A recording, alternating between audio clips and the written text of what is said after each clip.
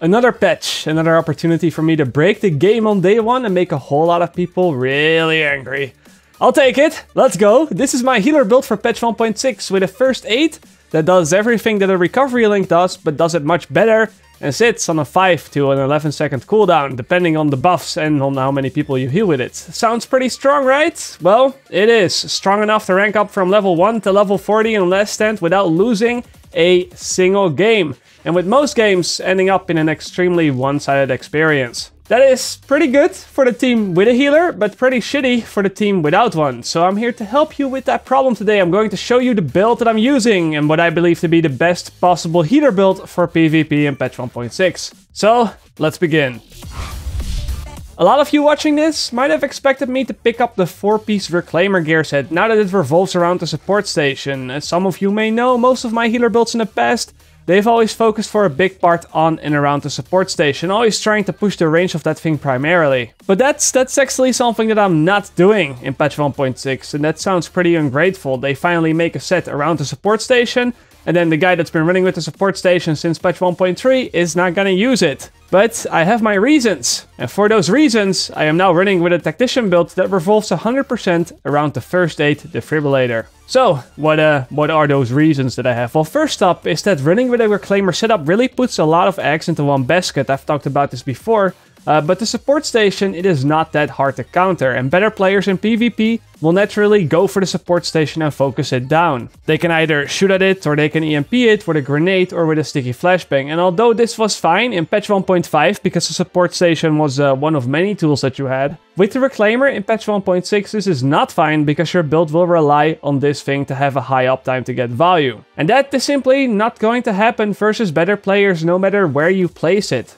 The second reason I'm going for Tacticians is also because skill power scaling now scales linear up until 450,000 skill power. That's a very high ceiling, which means that up until that point, there is plenty of room for skills to get stronger and stronger and stronger.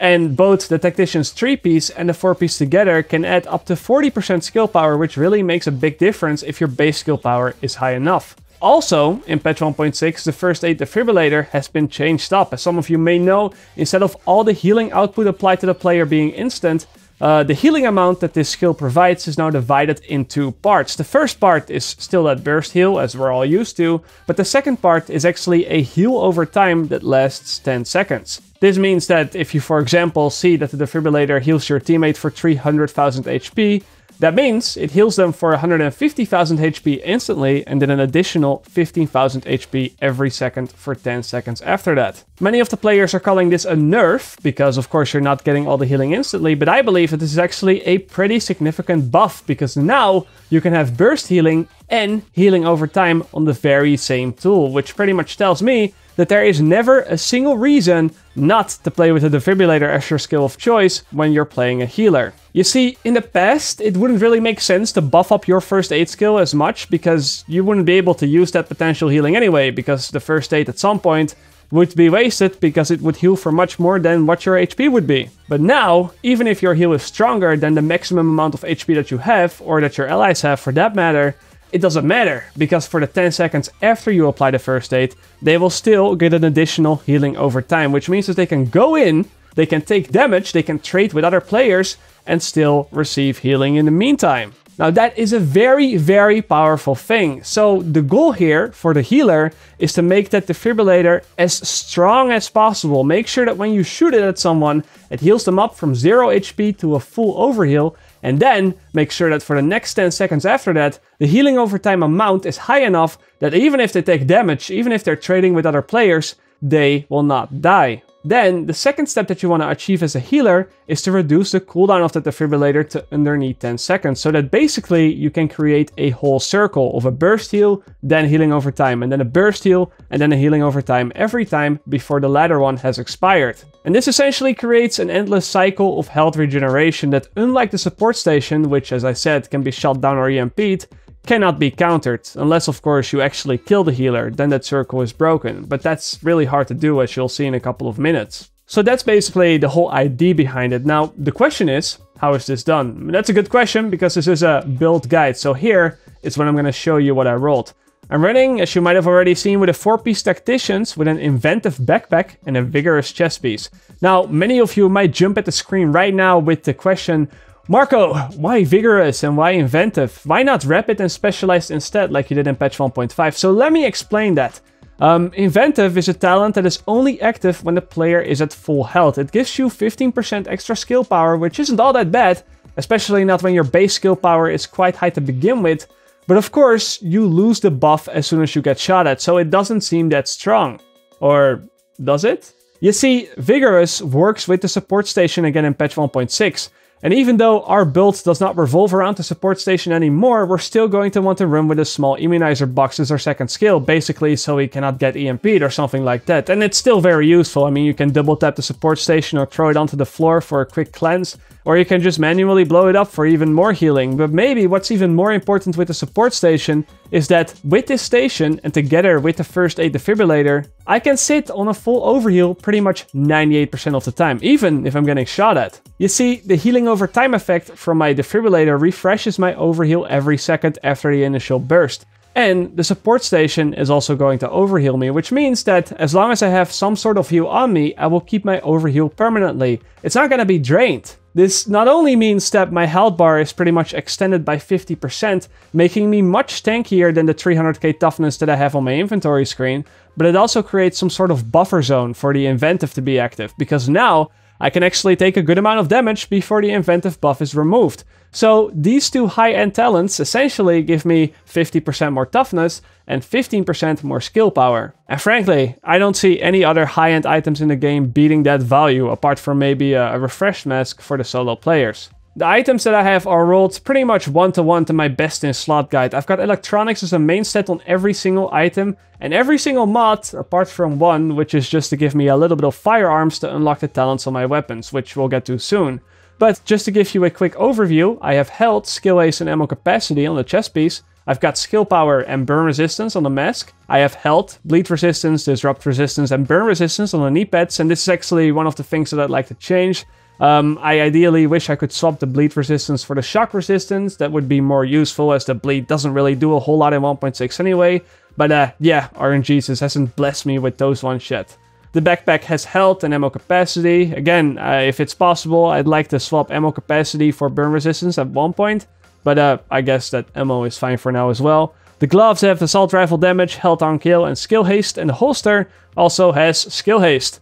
The mods all have skill haste as well, apart from one of them, which has health on it. That is simply because I was already at 50% skill haste, so there was no point adding another mod to that if it's not gonna make a difference. The performance mods are all first aid ally heal mods, again going by that idea of boosting up the defibrillator to the max. And this ally heal will boost both the burst heal and the healing over time amount, so definitely a good pickup for the build here as well. The weapon that I'm running with is the Liberator. The Liberator is a pretty good named weapon because the special talent that comes with it, the one that gives extra headshot damage to the pistol, does not replace the free talent. And that pretty much makes the Liberator always the best choice if you want to run with an M4 or an LVOAC assault rifle type weapon. There's just no reason not to take it. The three talents that I have on it are Competent, Talented and Fierce. If possible, I'd like to replace Fierce with Skilled, as that's going to be a lot more useful for a support build, but again, I really need to be lucky enough to find one of those in the future, so for the time being, I decided to run with a secondary gun that has Skilled on it instead and just swap those out whenever I see the opportunity. The skills, well, we kinda already went over those, but it's the defibrillator, the immunizer, and the recovery link. And now for the talents, we have Adrenaline, Triage, Combat Medic, and Death by Proxy. Triage, I guess you're all pretty familiar with. It reduces skill cooldowns by 15% if you heal a teammate with your skills, which for a healer is pretty essential to have because you will always heal a teammate with your heals, basically granting you a flat 15% cooldown reduction as a base, which can actually go all the way up to 45% if you heal all three of your teammates. And I'm also pretty sure that you're all familiar with the second talent, Combat Medic, as that has been a must-have talent since the launch of this game. Combat Medic allows you to pop a medkit and heal all your teammates for 40% of their health, meaning that if 4 players of the same squad space out their medkits correctly, the whole team will be healed for 40% of their health every 3 seconds, giving an insane amount of extra sustain to everybody in the squad. And in addition to that, it can also be used to save teammates that make a mistake. Say that someone is shocked or in a bad spot, he is on 10% of his health, about to die, can't do anything, but then 2 of his teammates pop a medkit and that person is now back to full health without having to do anything. I'm pretty sure that you can see the value in that. Adrenaline is also a pretty good talent for the healer because this will turn all my medkits into healing over time medkits, which is gonna do 2 things for me. First, I can pop the medkit the moment that I lose even a little bit of health, as opposed to popping it in the last second for critical save, which is much more risky when you're playing at low toughness. But this is also going to allow me to use a medkit to save a teammate with a combat medic and then still get potential value out of it if an enemy decides to shoot me after that. Because the healing over time with adrenaline, it continues even if you're getting shot at. That by proxy gives me 20% more skill power when I destroy an enemy skill, which works really well with the talented talent that I have on my gun. These 2 combined basically give me 35% more skill power every time that I blow up a turret or a seeker mine or a support station or whatever, which in combination with the stacks from Tactician and Inventive, it can lead to some pretty ridiculous healing numbers. Surely, all of the buffs will not be active at the same time in a real scenario. You will always have at least a few on and a few disabled at a time. And you're also not going to have all your Tactician stacks available to you. But when you juggle these around, let's say you have Talented and Dead by Proxy one time, and then you have the Tactician stacks, and then you have the Inventive, you're really going to notice the difference in the strength of your heal without these buffs. And also, don't forget that with this amount of skill power, we surpassed the soft cap quite a while ago, so losing 20 or even 30% skill power from inactive buffs will not result in that much of a difference. The bottom line is that heals are always going to be around 500,000 worth of ally heal, which is 250,000 burst heal, and then 25,000 health a second for 10 seconds after that. Now, this sounds pretty powerful, and as I said at the beginning of the video, it is, but where this build truly gets disgustingly good, pretty much to the point of game breaking, is in Last Stand. It's pretty ironic that Last Stand is supposed to have normalized PvP, but this build is even better there. You see, in Last Stand, players have access to infinite consumables. Players get a full restock of every single consumable when they die. This is something that I suggested to be removed from Last Stand on the PTS, but hey, they're still there, and now we're gonna combine them with this build. There's one thing that you really have to keep in mind though, and that is that the soda works in mysterious ways. It says that you get 30% more cooldown reduction, but the moment that you pop it, for some reason, your skill haste is increased by 43%. Don't ask why, I really don't know. I know that it worked this way in patch 1.5 and it was fine there because no one ever spec'd into skill haste anyway, so it would actually have a significant effect. But now, in patch 1.6, with our healer build, we're already sitting on the skill haste cap. So popping this mid-fight will actually do nothing for us and will be a big waste. I didn't really think about this or know about this until yesterday, so over the past few days I've been wasting all my cooldowns on sodas in Last Stand, which is definitely something that you want to avoid. Anyway, instead of using the soda after knowing this, I jumped towards using the canned food, which is actually really powerful as well because it increases healing received by 40%. This is the thing that the whole team consumes just before a big fight, and it turns that 500,000 heal into a 700,000 heal, which means it burst heals for 350,000 and then heals over time for that same amount again over 10 seconds. These healing numbers are literally through the roof. It means that players in my squad on average will heal more HP every single second than someone else is able to heal himself by activating his first aid. And that's only with one defibrillator. The medkits are of course also affected by this 40% increased healing, meaning that Combat Medic becomes an even more powerful tool to use as well, healing teammates for 56% of their health instead of 40. So yeah, I'd say that the rules of Last Stand are pretty simple. Kill everything you see because the enemies don't have enough damage to kill you, unless someone has Deadeye. If you see Deadeye, then run. Run very fast and pray to God that that person is busy licking up the salt from the 10 other players that he just followed over 10 seconds before. Now I do have a couple more tips for you, with the first one being is to have every single one of your teammates also run with a Vigorous themselves, so that when they receive healing from your heals, it essentially also fully overheals them, giving them 50% more effective health and making them a lot more tanky. It can be a bit of a pain to set up if you don't have a pre-made team, but this is going to make the build even that much better. I'd say that this is literally a golden tip, because, you know, the Vigorous chest is a gold item. That's why it's a golden tip. If you want to go super try-hard, you can also change the name of all your squad members to something super stupid and equip all of the same type of clothing. My team went with all barcodes and white outfits, and because the game still doesn't have a way for other players to tell what type of build you're running, the only way that players are actually realistically going to be able to focus the healer is by memorizing who is the healer and by memorizing his name and how his character looks. And if everybody shows up with near identical names and characters, then this is going to be, well, pretty much impossible to do, which gives you an even greater advantage. And then last up, I also quickly want to mention the fact that sidestepping or strafing is unfortunately still in the game, and it works even better in patch 1.6. Don't ask me why, it just does. This allows players with a more squishy build, such as the one that I have, to survive versus things that I should not be able to survive, such as a 7k firearms player running up to me in the open with a tech link and trying to burst me down. And then he isn't even getting close to killing me. I've talked about this many times, and I've asked many times for this feature to be removed, but it is patch 1.6 now, it is still in the game, so at this point, honestly, it's either learn to do it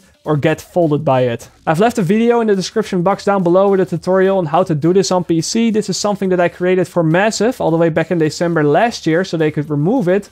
But, well, again, they haven't removed it yet. So now I want to give everybody the same opportunity to master it so that we can all get on an even playing field. And that's going to be all for this video. With this build, you're going to have a heal that burst heals and heals over time for a lot more than a recovery link. You're going to have a heal that is able to instantly revive players, which is also pretty underrated by the way, but really good because the manual revive time has been increased to 5 seconds. And you have all of this on a 5 to 11 second cooldown, again, all depending on the conditions of the player and the amount of boosts and buffs that he has stacked. That's going to be all for today. If you have any questions left about any specific things, you can leave them in the comment section down below, or you can hit me up on Twitter. And as always, I will see you guys later. Or, like they say in the Netherlands, zie je later.